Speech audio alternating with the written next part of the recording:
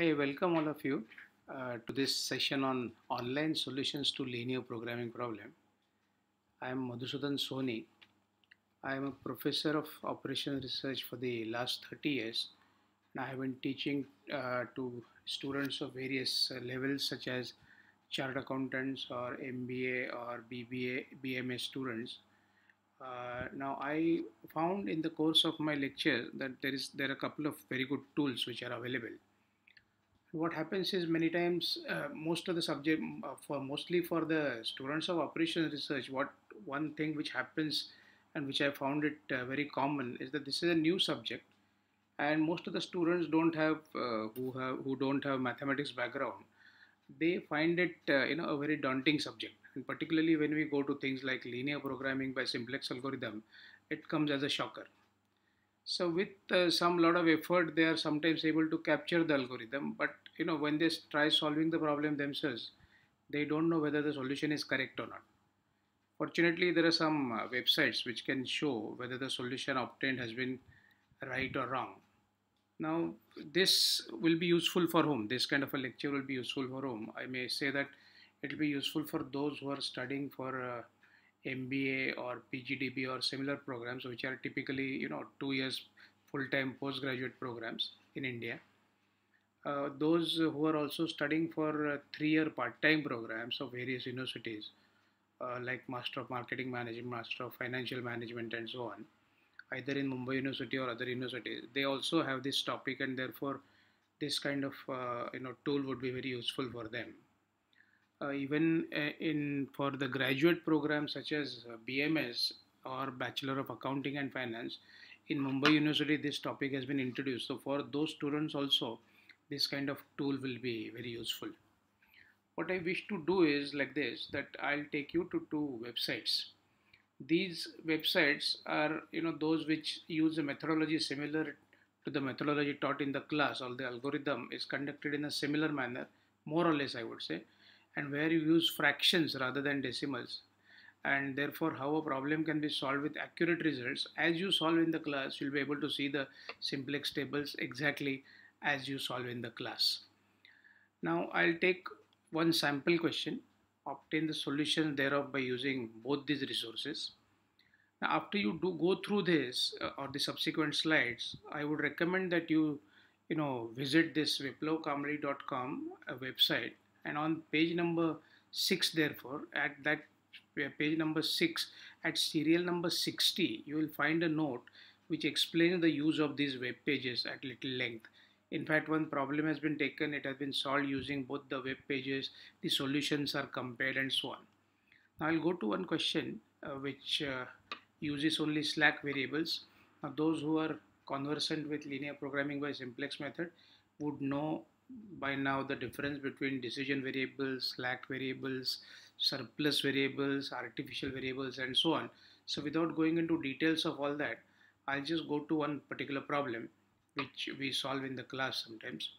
I'll read out the problem for you. A firm uses 3 machines in the manufacture of 3 products. Each unit of product A requires 3 hours on machine 1, 2 hours on machine 2, and 3 hours on machine 3. Each unit of product B similarly requires 4 hours on machine 1, 1 hour on machine 2, and 3 hours on machine 3. And lastly, each unit of product C requires 2 hours on each machine. Okay. The contribution of these products A, B, C is respectively rupees 30, rupees 40, and rupees 35.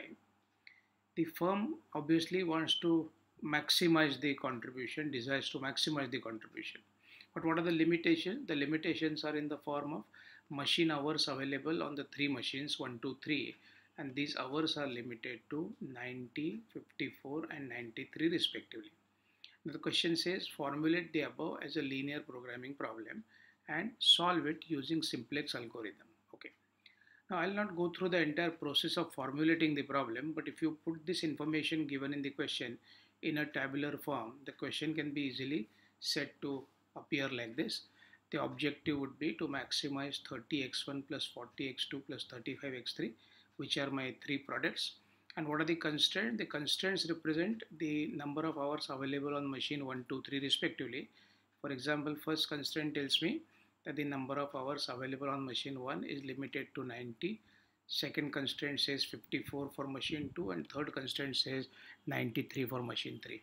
The usual non-negativity condition, which is omnipresent in linear programming problems, is also present. Therefore, the values of the variables cannot be negative. Now what I'll do is I'll take you to this page. Now see, one of the two pages is difficult to pronounce, Zwig Media, if I can call it, zwigmedia.com/realworld/simplex.html. This is the web page. Now the creator of this web page is one Professor Stefan Wenner of Hofstra University. It's a university in the USA. And I have found over the years that this page I have found for several years now, and it always gives correct solution for any problem. I have tried it for many problems with simple ones, difficult ones, and so on, but I always found this page to give the correct solution. So solution to question number 1, I'll now take you to this page. Okay, now the page requires that I'll come to. Now see, this page looks like this.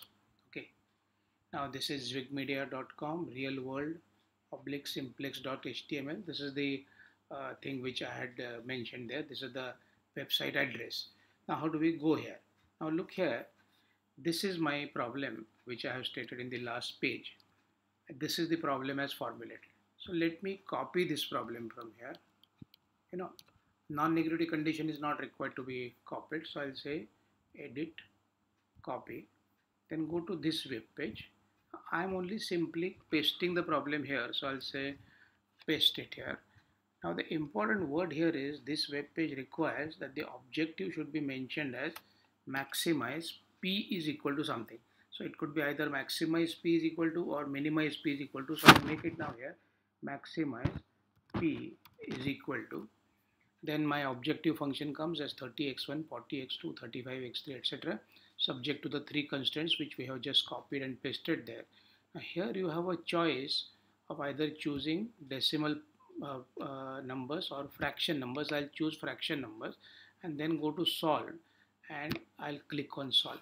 If you see here, the optimal solution is already arrived here, and what it says is optimal solution says that p is equal to 1215, value of x1 is 0, value of x2 is 12, and value of x3 is 21. If you manually solve also the problem, you will get the same solution, and it is absolutely correct. But now look at the way the solution is presented here. This is the tableau number 1, that is initial simplex tableau. Thereafter this is tableau number 2, that is after the end of first iteration. This is what you get.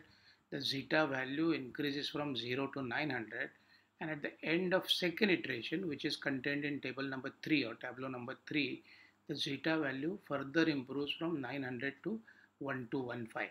And the summary of the solution appears here, saying that optimal solution is p is equal to 1215, x1 is equal to 0, x2 is equal to 12, and x3 is equal to 21, which means that x2 and x3 are basic variables, whereas x1 is a non-basic variable.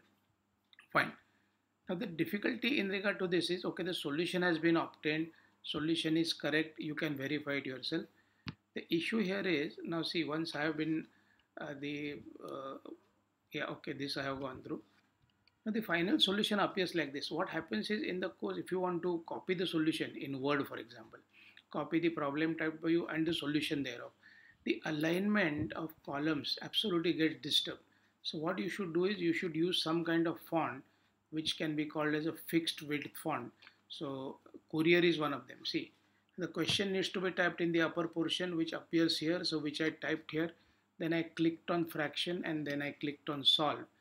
After that, the solution appears as shown earlier in the previous slide where I have shown the solution. The solution, as you saw, appears like this. You can copy and paste the solution in the Microsoft Word, but you will see that the alignment is not correct. So what you should do is you should change the Microsoft Word font to Courier for the time being, or use any other fixed width font. Then the alignment will be proper. So this is the one way of getting the solution using this Zwig Media page. Now I'll go to the second web page, which is called as a2zmath.com. If you see here the web page, I'll take you to that web page also. See, look at the address of the web page. It is a2zmath.com/cbom/ simplex.aspx. So this is the name of the web page. This is the address of the web page. At the top of the web page, you will find something like this, which gives you the option to select whether your problem is to maximize or minimize. And then you have to define, for example, I'll go to this page now. See here. What is the objective of the problem? I have to first define by clicking on maximize or minimize, as the case may be. Since we are solving a problem for maximization, I'll click here. Now the number of variables, if you see the number of decision variables in our problem was 3 and the number of constraint was also 3. So I type here 3, number of constraint is 3, then I click on generate. What the generate will do is to open a table. Some numbers are filled here by default, but we'll remove those. Now see, number of variables is 3, number of constraints is 3. So if you see here, a table has opened where there are 3 variables in each constraint and there are 3 rows. All the constraints by default are less than or equal to. You can change this if you want. Now let me type out the objective function from our problem. The objective function is to maximize the value of 30x1 plus 40x2 plus 35x3. So I'll type it here in this web page. 30x1, 40x2, 35x3. Okay. Subject to what? Now subject to the constraints. The first constraint says 3x1 plus 4x2, 3x1 plus 4x2 plus 2x3 less than or equal to 90. Okay, next constraint says 2x1 plus x2 plus 2x3 less than or equal to 54. The numbers are appearing here because I had used this page some time back. So what happens is it returns some of the numbers which I have already used.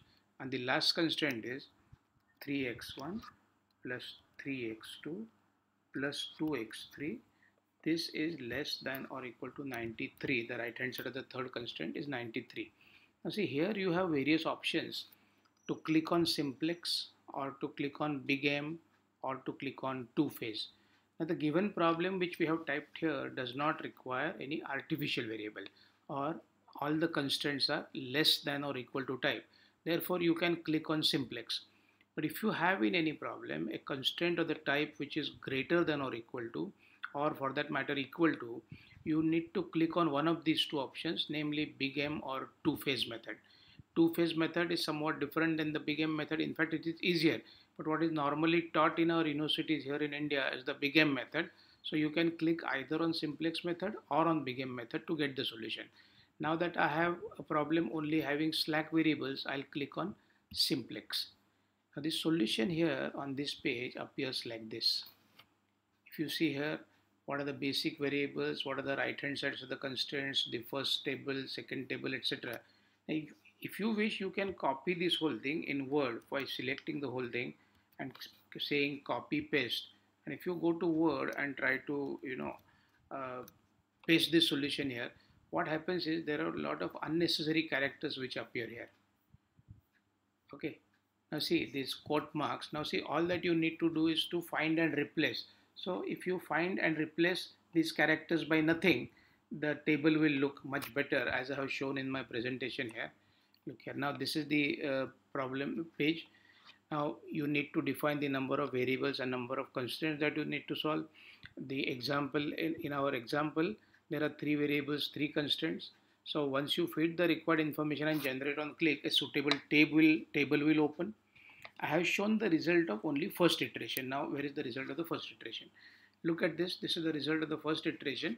At the end of iteration number 1, the zeta value increases from 0 to 900, and after carrying out one more iteration, the value further increases to 1215. So same solution is obtained using this, but you have here choice of using either a simplex method, which is the case for slack variables problem, or all the constraints are less than or equal to, then you can use the simplex method, or you can click on big M method, which will use typically the artificial variables with a high contribution plus or minus M, or a two-phase method which first eliminates the artificial variables and then goes to the problem and solves it further in the second phase.